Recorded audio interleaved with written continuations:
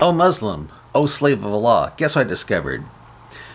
Allah wants you to be a tranny.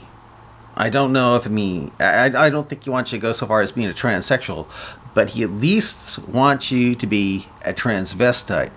And the reason why I say that is because Muhammad wore women's clothing, garments, going so far as saying that he only got revelation while wearing Aisha's clothes, and Aisha was a little girl. Well, that's when I don't know when he started wearing the clothing, but he said he gets no revelations in women's clothing except when he's wearing Aisha's. And Muhammad is supposed to be the exalted man, the one that you as a Muslim are to follow as an example. And since Muhammad apparently wore women's clothing, you should wear women's clothing also. If you don't believe me, this is, let's see here. Let's see here. That is Mishkat al-Masbib, Volume 3. See, the fine qualities of the Prophet's wives. He said, Muhammad said this, do not annoy me regarding Aisha, for inspiration has not come to me when I was in any woman's garment but Aisha's. So apparently he was trying on the other clothing of his wives and didn't get any revelations. But when he put on Aisha's, he started getting revelations. See, this proves to me that he was a transvestite. And again, Muhammad is supposed to be the example to live by if you're a Muslim. Now this is Sahih collection of Bukhari, and Bukhari is definitely Sahih. Hadith number 2442. Okay, they said to her, speak to him until he speaks to you. He went around to her and he spoke to him, and she spoke to him. He said to her, do not injure me regarding Aisha. That's the girl he married when she was 6. And he was like 52 or something like that. Oh, he was 51. Yeah. But then he consummated the marriage when he was 54. Okay. Do not injure me regarding Aisha.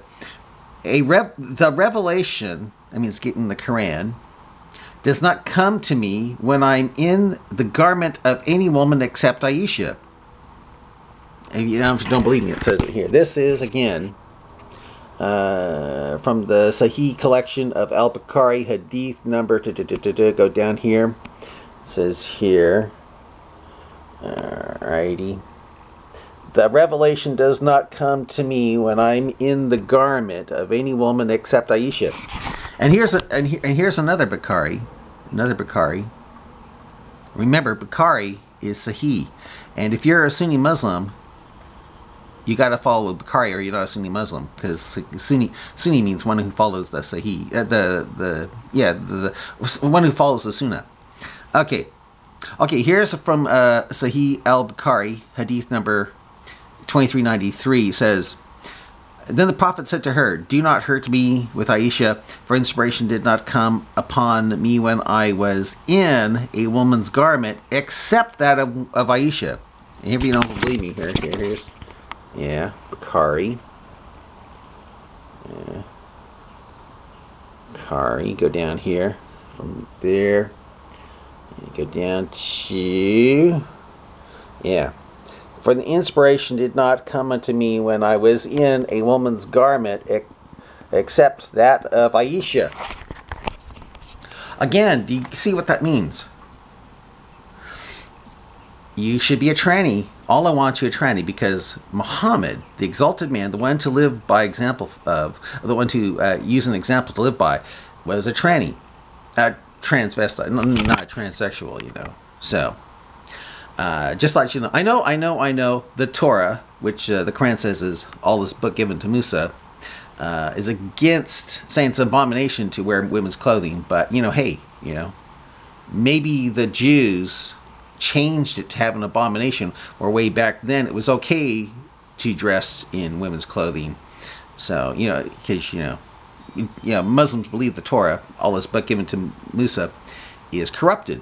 Even though the Quran says that Allah gave the Jews the Torah to protect, you know. Of course, if you study Islam, it sounds like Muslims thwart Allah all passage. I mean, it's like they always thwart Allah, you know, to the point we even Muhammad said that were it not for the Bani Israel Jews, meat would not decay. In other words, you know, it's not bacteria that causes meat to spoil, it's Jews. So that'll let you know that. But